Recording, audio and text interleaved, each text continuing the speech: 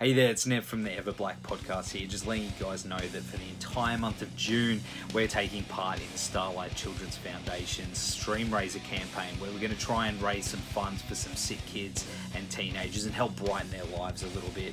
You can donate, share, whatever you can do to help out, it's much appreciated. And we've got some awesome guests coming up for this month as well. All the links are down here. In the meantime, stay positive, stay heavy, horns high. Hey, this is Trevor Sternad from the Black Dahlia Murder here, and you're listening to the EVERBLACK Podcast. Hey, humans, Carl, this is Odorous from Guam. Going to Battle Fear Factory. This is George Corshunter Fisher. This is Gatsby Double Drop. This is Wade from Our Last Enemy. Mike Nick from Suicidal Tendencies. Hey, this is Wednesday 13. This is Rex from Kill Devil Hill. This is Gatsby from Sepultura. You're listening to EVERBLACK Podcast.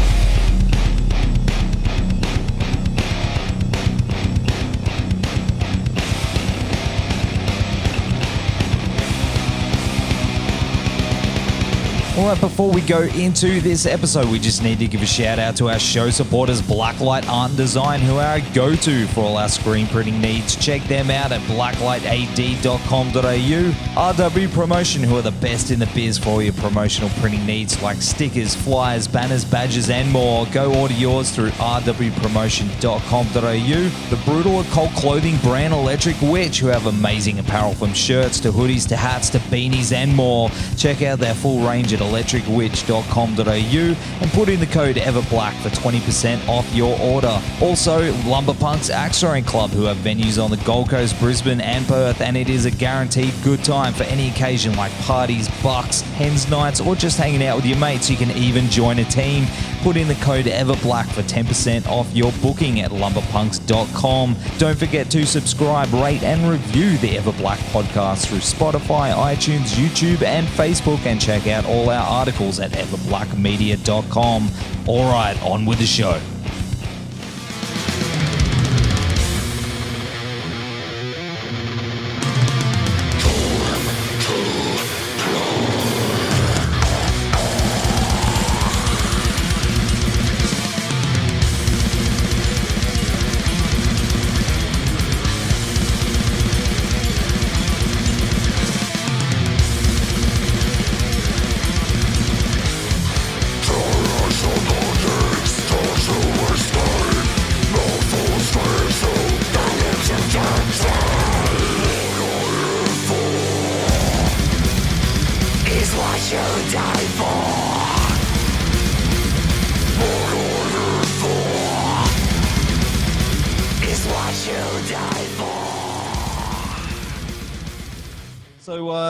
Of course, the new Abramelin album has just been released, and it's massive return for you guys. I mean, it's the first album after 2 decades, and it's called Enough Snuff, and the response has been absolutely insane, man. Like, I can't go through my Facebook without seeing the album pop up or tracks or something, which is awesome. Did you expect that the response would be as big as what it was? You know what? With things like that, you just never know. I mean, I suppose our first show back, we were a bit wowed. Like, we played. I mean, it was by pure accident we got together as a band again. Like, I don't know if you know this, but I play bass in the band now. But yes, I used to play guitar in the band in the 90s, and I put a show on, a benefit show, and I got all my mates together. I mean, you know, I'll ring Tim, see if we'll put Abramelin back together, you know, to do this show for me. And they didn't have a bass player. So they're just like, you play bass. So I ended up playing bass, and it all started from there. And we did this show and it sold out, and it was just like, it was huge. It was massive. We just did not expect that. It was good. It was a good feeling. And that's crazy. And of course, I mean, how was it jamming again after that time? Because was it 2016, you said? Yeah. 2016, it all came back. No, I think it was 2017. I can't remember. No, maybe it was 2016. I can't remember. But it was a few years ago now. But I mean, yeah, the first jam was weird, eh? Like, because it's funny. I'm going to say this because it's going to embarrass Dave. But it's been, I've known Dave Haley for years, but when I put the band together, they're like, I'm like, well, who's going to be in the band, you know? So we rang Dave. Dave's like, yeah, of course. And Dave was such an Abramelin fan to begin with. Like, and we get to the studio, and it was just me and Dave first, and he was nervous. He was actually nervous, but, you know, only because, like, Dave grew up, you know, listening to Abramelin, and I suppose then you're in the band. I've done the same with Hobbs. I grew up on Hobbs and then played drums in Hobbs, and it was just weird, like, being in a band when you're a little kid, watching them, and then all of a sudden you're in them. It's just a bit weird. I could imagine. Yeah, because you play guitar, bass, and drummer as well. You a bit of jack of all trades there. But why bass? Is it so you can drink more, so you can have a few more of these? It's the first time I've played bass in a band. I tell you what, I really do love it, especially in a Abramelin, because I'm not a natural guitar player. I just like I write music for my other bands and stuff. But yeah. In Abramelin, I prefer bass because it's just, I get to relax, especially playing live. It's unreal. Like, I can just neck them down while I'm on stage. Suck it to Tim and Matt.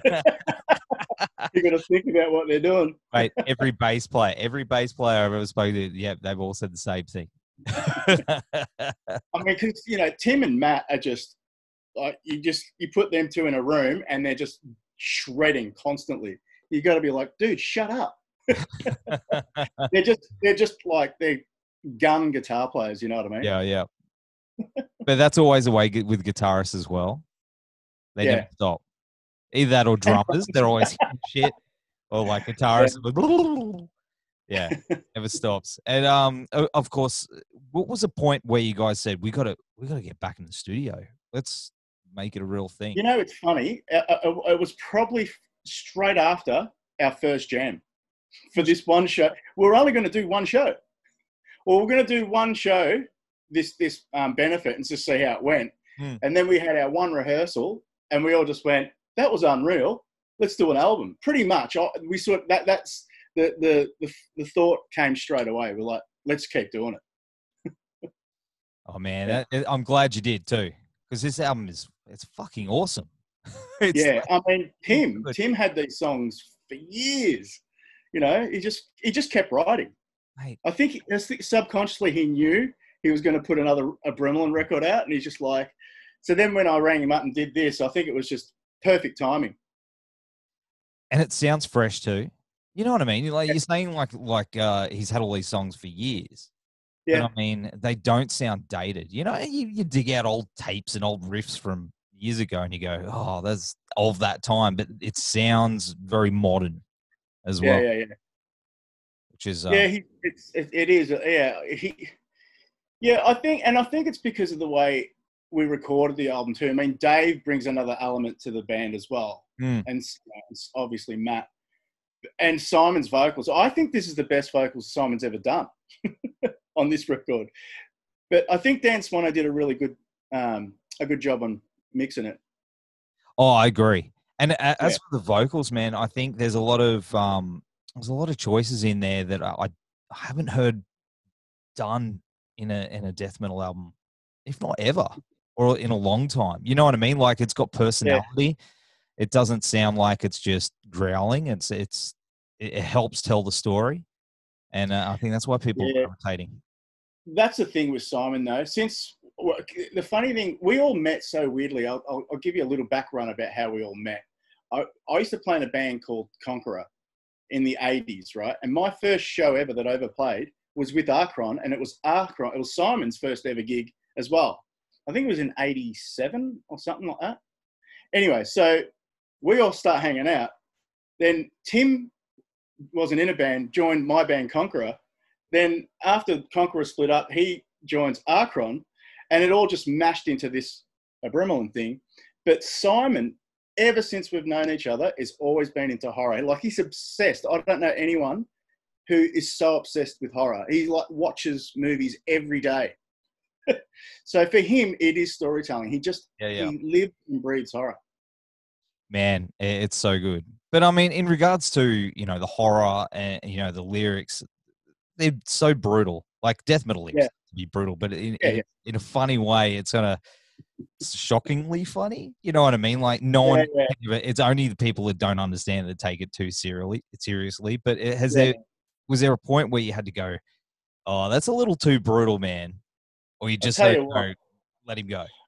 One time we were at rehearsal, and Simon didn't have a sitter for his kid. So his kid's there, and Simon's left his phone with all his lyrics just sitting there because, you know, he couldn't remember them all. And his kid's like reading the lyrics, and he snatched it, realizing, wow, my kids have never read my lyrics. Here's his kid who's very young reading the lyrics. And, you know, you come to this thing because for us, it's all, and when he tells us his lyrics, we have these inside jokes, you know, but like we just find it sort of funny. But to him, like he does dig deep down and make a story out of it. And you can tell in the songs, I suppose. Oh, 100%. So, Yeah. So when his kid was reading it, what was the how old? He just the phone. I think the kid was like 13 or something, or 12. Sorry, Simon, I can't remember how old your kid is. Oh. Oh God.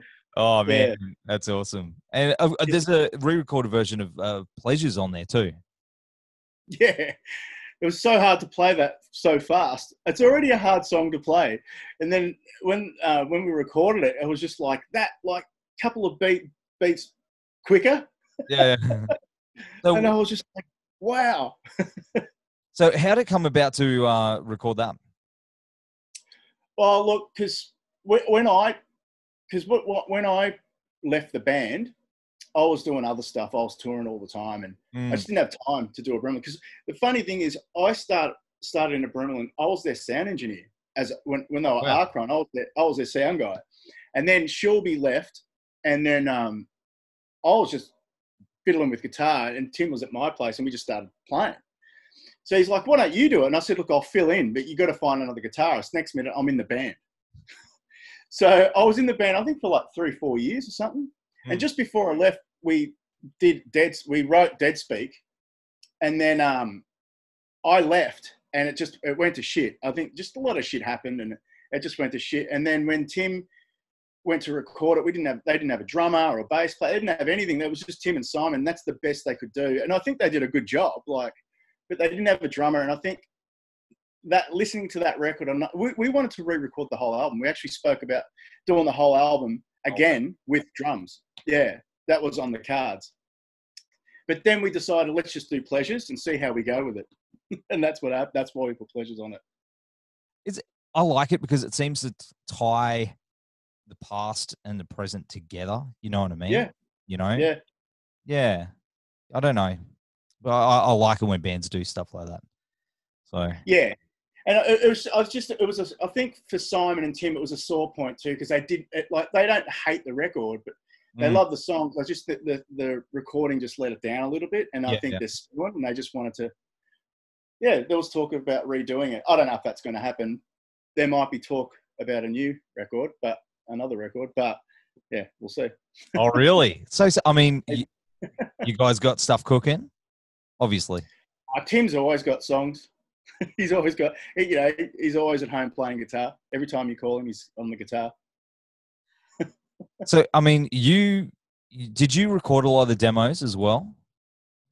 No. The only thing I played on, when we recorded Dead Speak, believe it or not, we recorded. I played guitar on it and everything. Yeah. And the guy at the time, we were all pretty fucked up, talking drugs and just everything, touring and stuff. And the guy who was recording it lost everything. And we lost that record. Yeah. So for years, that was just a big burden on the band. But when we did Dead Speak, it's Tim. It's Tim and Simon. They're the main guys. And when I joined the band, I did contribute some songs on Dead Speak, but Tim and we all arranged them together. But it's mostly Tim with his crazy picking and riffing. But I thought I've seen some pictures of you guys like recording vocals or something. Were you? Yeah, we did. Oh yeah, we demoed some songs for the new album at my place. Yeah. So we did that, and I mixed them down just so we could get a vibe. We did 3 songs. I think it was God, what was it? It was Full Gore Whore. I love that song. Yeah, Full Gore Whore. Never Enough Snuff, and another song I can't remember. Yeah, we just demoed them. You know, that as you do, just pre-production, see how we sound and stuff, and it worked pretty well.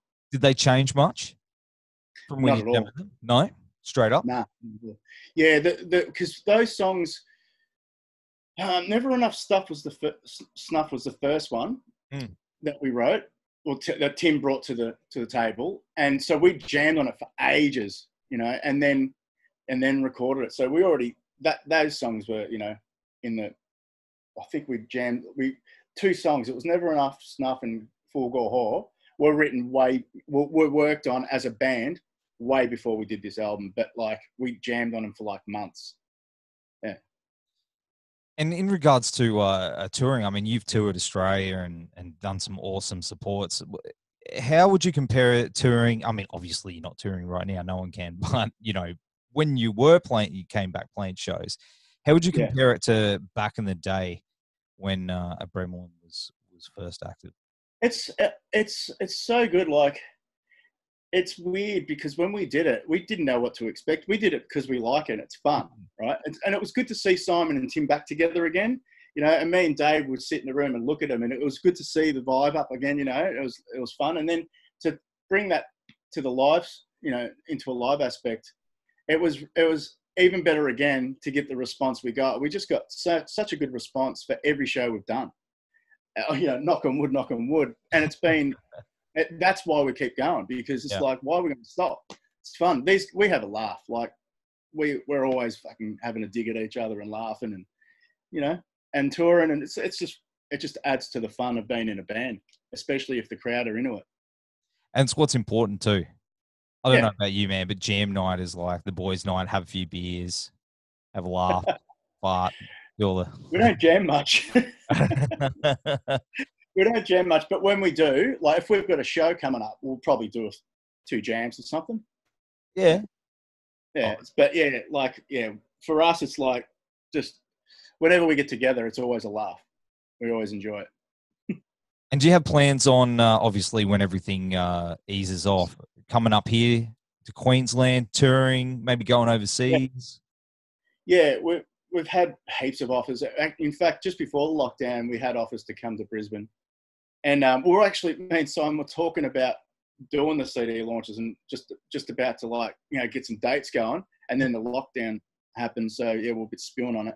But we're already talking about it. As soon as it happens, we're just going to book some venues and do it. Just come play the Gold Coast, man.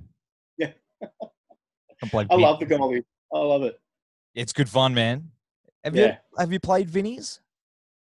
Another band or anything like that? I've been up there with Earth, and I can't remember what venue I played. I don't know. Probably the Shark Bar. Maybe. Yeah, like I said, I'm old now. I forget what venues I play in. I'm always drunk. Yeah, where are we? Let's Well, I don't have to drive. I'll have a few of these. So. That's right. It's always the best because, like, when you do home shows, you've always got to bring your own gear, and it's a hassle, man. It's like then you got to work out how you're going to get your gear to get home. But when you're on tour, you got none of that. You got a case. That's it. That's it. That's exactly right. You know, even if you're playing like the next city over, you got to drag all your stuff. Yeah. No, touring's where it's at. I'm missing it. Yeah, but hopefully soon, man. Hopefully you and the boys can come up here and hit the road because the album is so strong and people are loving it so much. I think that, it's good to have you guys back in action. Absolutely. I mean, it's a good time for death metal as well. Yeah, I reckon it is actually. You know, it's weird. It's almost like the lockdown was in our favor as well because everyone had nothing else to do but to listen to fucking music, right? So it sort of worked in our favor, I suppose, in that aspect. You know, that was, one thing we can take from it. But, who knows if it had got as good a response if we, weren't in a lockdown, and people were doing their own shit. But, like, I think it did help because I know it happened to me. Like, as soon as we were in lockdown, all I did was listen to music and want more music. You know what I mean? So, yeah. Good time to release a record. I think it has. You're right, man. I think it's worked Yeah. for a lot of bands. Hey, instead of Yeah. just getting, it made everyone slow down a little bit and take a bit more notice. So, but I think, I don't know, man. The album's strong enough. I think that it would have cut through anyway. So, you know, all credit to you guys. You know, don't want to take that away from you guys because it is. You know, I can't wait to see what you guys do next. That's for sure. You're demoing. Well, what we're doing, we're talking about doing a video clip for either Full Gore Horror or Never Enough Snuff. Well, just before lockdown, the week before, the week after lockdown, we were supposed to do a video clip. We're booked in. Our first video clip, and then it went to shit. But yeah, so there's talk of doing it again now. Whereabouts are you now, man? We're in the country. In Melbourne.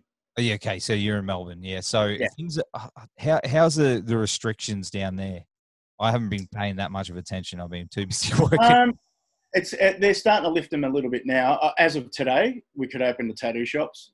Yeah. And I think some bars can have like 10, 15 people or something like that in them.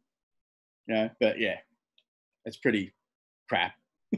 Yeah. I mean, I'm just hanging to play again, even with that many people. Oh, you know, just bad. Yeah. Oh man, missing it hard. But I just want to go to a pub and have a drink with me mates. I know. We've had to do a few sneakies over the last couple of months. You know, not go to a pub, but you know, like you sit in the driveway. You know, act like you're delivering something. You know. Yeah. Man. Well, dude, it's been awesome hanging with you, and you know, I wish you and the boys all the best. And the new Abramelin album, Never Enough Snuff, is out now everywhere. The links will be down here, there, everywhere. Dude, thanks again, man, and get your asses up for some beers in Queensland as soon as it opens. Sure, man. I'll see you in Queensland. The Goldie. Yeah, dude.